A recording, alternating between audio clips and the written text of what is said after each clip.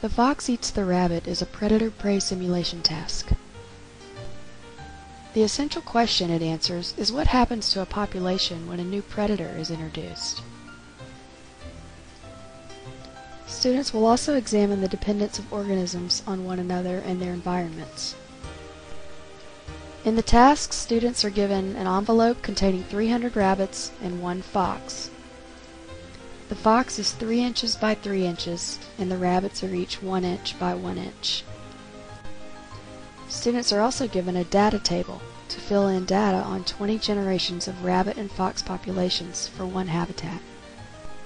The surface of the table is marked off with a 2-foot by 2-foot square to represent the habitat. The students begin the first generation with 1 fox and 3 rabbits. The fox is tossed in the habitat and it must catch at least 3 rabbits in order to survive. In the first generation, it is virtually impossible for the fox to survive. If the fox survives, it produces 1 offspring for the next generation.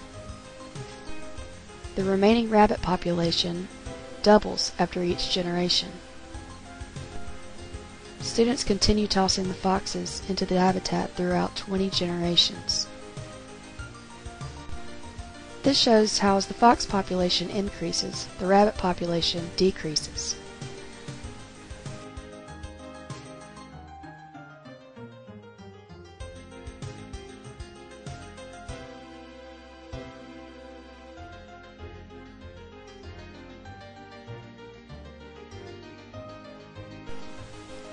It also shows how the rabbit population increases as the fox population decreases.